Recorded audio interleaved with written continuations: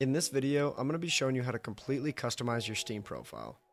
Before getting started, you're going to want to make sure that your profile is at least level 10 so that you gain the ability to set a showcase on your profile.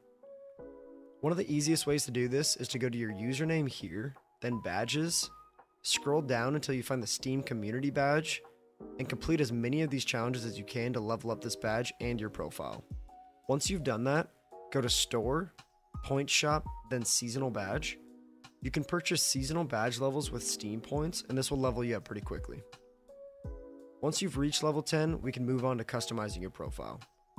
To start, if you want this transparent look behind each of your showcases and text fields, you want to go to Store, Point Shop, Game Profiles, then click Dying Light 2 or search for it here at the top.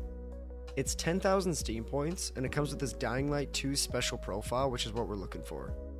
Once you've bought that, click your profile name, then View Profile and Edit Profile. Click Special Profile, Dying Light 2, then Save. While we're here, let's click Featured Showcase and select this dropdown to make sure you have an artwork showcase slot available. If you don't, click Store, Point Shop, then Showcases. Make sure you purchase this featured artwork showcase. The artwork showcase is the first main picture right here. This picture helps you decide your background so we don't have to worry about the background quite yet. My favorite website to look for artwork is deviantart.com. To make the art easier to find, we're just going to Google search free Steam artwork DeviantArt.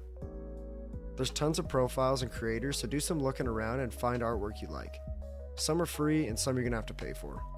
Once you find some artwork you like, scroll down to the download section, click the link and follow to the actual download. Once you have the artwork downloaded, come back to the DeviantArt page where your art is. This is where you can find a link to the background that matches your art. Make sure you download the background as well. The prices on each background will vary. Once you have your art and background downloaded, open your File Explorer and go to Downloads. Left click the zip file you downloaded from DeviantArt, then right click it and do Extract All. Next, go to this link in your favorite browser. I'll paste it in the description. This link brings you to the Steam upload page. Give your artwork a title. I like to do something like a period in case the title is shown on my Steam profile. Click Choose File and select the artwork you downloaded from DeviantArt. Once you upload your file, right-click anywhere on this page and choose Inspect, then click the Console tab. In here, you'll paste this line of code I'll also have in the description. Hit Enter, then you can certify that you created the artwork with this checkbox here. Click Save and Continue. Now go back to the Steam application, click Edit Profile, then Profile Background. Choose the background that goes with the art you downloaded, then save. Next, we'll go to Featured Showcase, click the dropdown and select Artwork Showcase. Click the blue pencil and choose your saved art.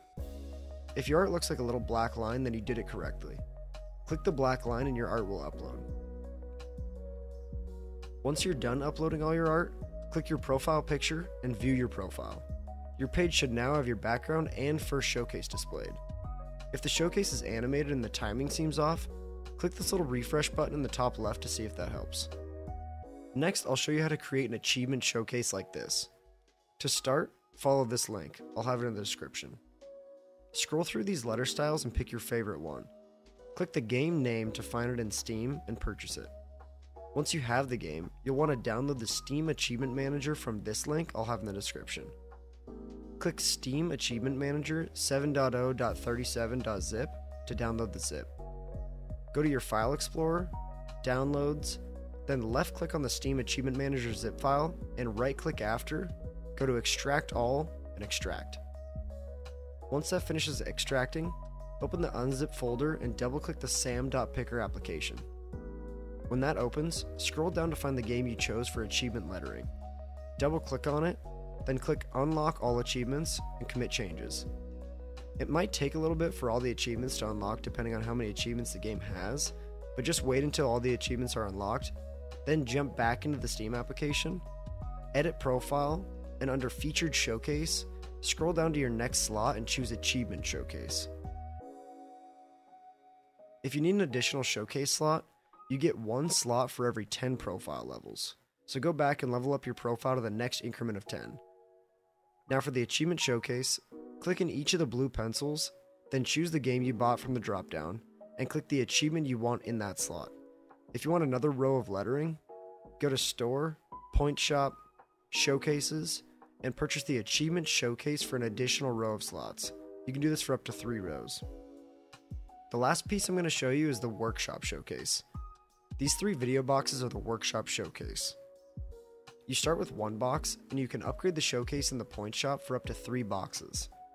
These steps are very similar to the Artwork Showcase, so we're going to go back to DeviantArt and look for a 5-panel Workshop Showcase. Search until you find one you like, then click on it, download, and either purchase here or find a free one. Once you have the download file, we're going to go back to this link I'll have in the description, the same one we used before. Give your art a title. I like to number these ones so I remember which order they go in. Choose the first file, right-click anywhere on the screen, inspect, click the console tab, then paste this code. I'll have it in the description. Press enter, certify that you created this artwork, save and continue, and then repeat this process for each of the workshop art files. Once you're done, come back to Edit Profile, Featured Showcase, and click the drop-down for My Workshop Showcase. Select the blue pencils and make sure you upload the files in the correct order, and you're all set.